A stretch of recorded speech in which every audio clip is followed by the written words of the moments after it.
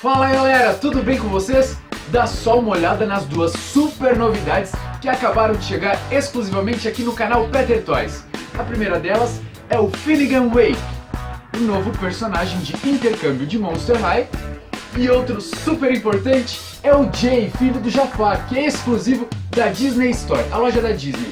Então agora eu vou fazer o review com os dois e mostrar para vocês todos os detalhes.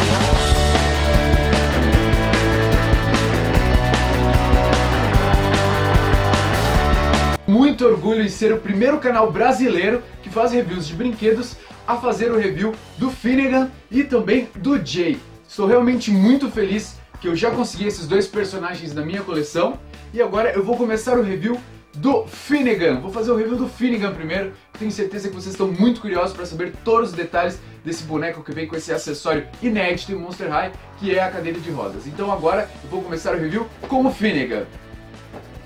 Aqui está a caixa do incrível Finnegan Wake. Vou mostrar agora alguns detalhes da caixa. Aqui está escrito o nome dele, as advertências. Aqui na parte de trás tem a artwork muito legal do rosto do Finnegan. E aqui está escrito: você votou e ele ganhou. Vocês lembram que teve uma votação pelo site da Mattel para escolher um novo personagem para entrar em Monster High? Então, o mais votado foi o Finnegan Way. Eu tenho que admitir que eu votei nele, eu queria muito ter esse boneco na minha coleção e fico muito feliz dele ter ganhado a competição, a votação, e aqui está ele. Também vou ler aqui para vocês o estilo de matar dele. Se for pelo moicano azul e pelas tatuagens, eu sou o punk. Mas se for pelas minhas roupas, tem uma pegada mais esportista. Confira a biografia completa no diário que fica dentro da caixa. Então acho que eu já mostrei todos os detalhes aqui da caixa para vocês. Então agora eu vou tirar ele dessa parte aqui da embalagem e mostrar para vocês mais detalhes. Enquanto eu tiro aqui o Finnegan da caixa, eu vou aproveitar para falar para vocês a coleção a qual ele pertence. É a coleção Monster Exchange. Para quem não está lembrado, Monster Exchange é aquela coleção de intercâmbio, onde as monstrinhas vão para outros países. Então aqui está a coleção completa até o momento de Monster Exchange. Aqui está a coleção Wave 1, que é composta pela Laguna, a Draculaura, a Lorna e também a Marisol. E elas já estão aqui esperando ansiosamente pelo novo colega, o Finnegan. Pronto galera, e aqui está o incrível Finnegan Wake. Eu já removi ele todo aqui dos elásticos e vou mostrar para vocês agora com mais detalhes. Ele vem com um elástico prendendo ele à sua cadeira de rodas, que óbvio eu já removi. E agora vou mostrar mais detalhes do boneco. Como vocês podem ver, dessa vez eu vou começar o review por baixo. Normalmente eu começo o review pela cabeça e agora eu vou começar por baixo, porque o que mais chama a atenção nesse personagem é o fato dele não possuir pernas, e sim uma cauda. E por que isso, Peter? Porque ele é filho da sereia, assim como mostra no diário dele. O diário dele vem traduzido sim para o português, vem traduzido em todas as línguas, e aqui está escrito: parentesco monstro, filho de uma sereia.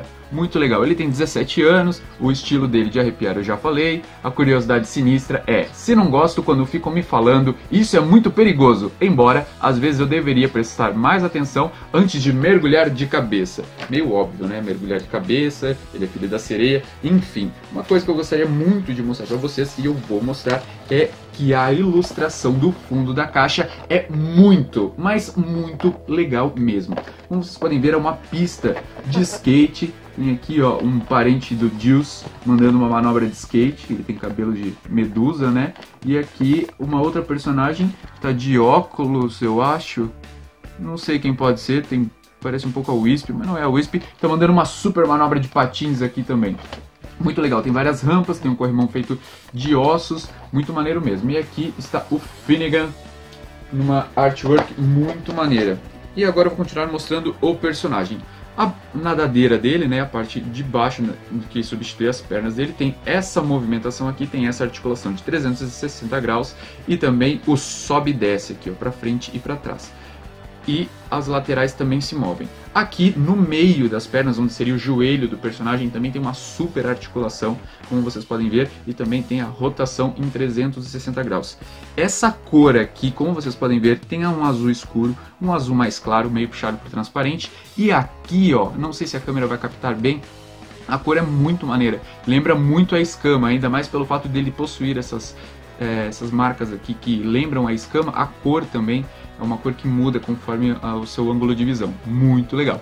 Subindo aqui um pouco, ele tem mais uma super articulação aqui no quadril, só que dessa vez é só para frente e para trás, e tem esse limite aqui, ó, fica até aqui a articulação, ele não dobra além disso aqui, essa parte do quadril para trás.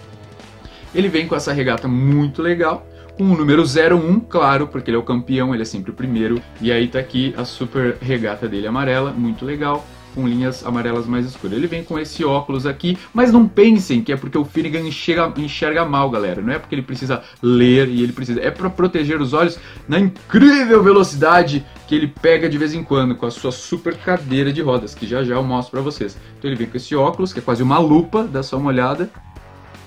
Como os olhos dele ficam maiores com esse óculos, e o material do óculos é muito legal. Vem com essa parte aqui de trás para prender no rosto, marrom, e um plástico bem legal, bem resistente, lembrando mesmo um vidro.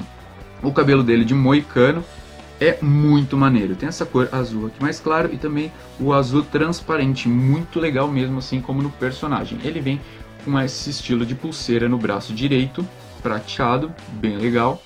Ele vem com as luvas iguais nas duas mãos, pretas, com os furinhos aqui em cima no ossinho da mão, e na parte de baixo, na palma da mão, ela é inteira preta. As tatuagens dele são muito legais. Como vocês podem ver, desse lado aqui tem uma caveira com as bandeiras de chegada dos lados e essas marcas aqui de flamas flamejante preta. E do outro lado, somente as labaredas pretas mesmo, as flamas, né? Muito legal. O que mais que eu posso mostrar para vocês do boneco? Eu queria fazer uma leve comparação dele com o Gil, porque com certeza vocês vão me perguntar, Peter, ele é parecido com o Gil? Galera, é e não é. Talvez seja, pelos dois serem monstros marinhos, mas aí acaba por aí. A coisa que eles têm em comum acaba por aí. O que vocês podem ver não é o mesmo molde de rosto. Antes que alguém fale que a Mattel tá preguiçosa e que copiou, não é o mesmo molde de rosto. Vocês podem ver que tem muitas diferenças. A começar pelo cabelo, depois essa parte aqui da cabeça, que o Finnegan não tem esse estilo de como eu posso chamar, de escamas também na cabeça. Ele não tem as guelras para respiração aqui dos lados, ele não tem. E também o rosto do Gil, como vocês podem ver, tem esse maxilar aqui mais quadrado, enquanto o do Finnegan, apesar de ser quadrado, não é tão avantajado assim, não tem essa profundidade, não tem esse vinco aqui para dentro da bochecha. Então aí está a comparação. Então vamos deixar aqui o Gil. E agora eu vou mostrar para vocês os super detalhes da cadeira de rodas dele, que é muito legal, galera. Vou começar mostrando os detalhes aqui do assento e do encosto. Ela é toda pintada de preto, mas como vocês podem ver, ela tem um estilo de textura, para lembrar que essa parte aqui é feita de tecido, tanto aqui na parte do encosto quanto no assento, e aqui onde ele repousa a nadadeira dele. As rodinhas da frente giram em 360 graus e não são rodinhas de enfeite, galera, elas realmente giram e giram muito rápido.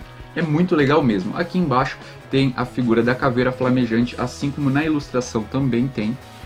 Aqui embaixo tem a parte cinza, que é o eixo que prende essas duas rodas maiores, e as labaredas das rodas na parte de dentro são laranja. Lembrando bem umas labaredas, né? Lembrando bem as chamas, muito legal. E como vocês podem ver, as rodas giram bem rápidas mesmo. Dá um efeito bem legal enquanto elas estão girando, pelo fato do aro ser desse jeito aqui. Na parte de trás vem a super mochila do Finnegan. Olha só que maneira, a mochila abre e ela é bem espaçosa. Se você quiser colocar alguns acessórios aqui dentro para deixar a brincadeira mais legal. E além dela ser espaçosa, ela também é cheia de detalhes. Como vocês podem ver, tem os bolsinhos laterais. Aqui também, as alças também tem essa textura aqui como se fosse costurada. Na frente tem o fecho, até aqui ó, tem um detalhe do fecho como se fosse em metal, muito legal. Como eu já falei, o Finnegan vem preso na cadeira de rodas com uma espécie de elástico que eu já removi, mas ele fica muito bem sentado sem precisar de nada amarrando ele. Como vocês podem ver, ele fica sentado bem legal. Galera, como eu falei, a cadeira de rodas gira muito bem, não é de enfeite não, ela tem uma mobilidade muito boa. Então se você, além de colecionador, quiser se divertir um pouco, brincar com ele, que ele está fazendo uma corrida, fica à vontade, porque ela é super rápida e também é bem resistente. Muito legal mesmo. Eu gostei muito de ter comprado esse boneco, superou demais as minhas expectativas. Eu imaginei que a cadeira de rodas seria uma coisa mais estática, só mesmo um item de enfeite, mas ela faz parte da brincadeira e vai ficar muito legal na sua coleção esse novo personagem, o Finnegan, aluno de intercâmbio de Monster High. Galera, como esse vídeo já tem mais de 10 minutos e eu quero dar a mesma importância para o review do Jay, que é o meu mais novo personagem exclusivo da Disney Store, da minha coleção de Descendentes, eu convido a todos vocês que assistam o meu próximo review, que vai sair ainda hoje. Eu vou já gravar o review do Jay, editar e já postar aqui no canal, para vocês ficarem por dentro de todos os detalhes também desse super boneco. Então, se vocês gostaram do review do Finnegan, por favor, cliquem em curtir. É muito importante para mim saber que vocês estão gostando desse vídeo. E falar também que é um super orgulho aqui pro canal Peter Toys estar trazendo em primeira mão um review em português do boneco Finnegan. Então não percam que ainda hoje vai ser o review com o boneco Jay, exclusivo da Disney Store, aqui no meu canal. Beleza, galera? Então se você ainda não for inscrito no meu canal, já aproveita para se inscrever e ficar por dentro de todas as novidades. E até o próximo vídeo. Um abraço do amigo Peter. Tchau!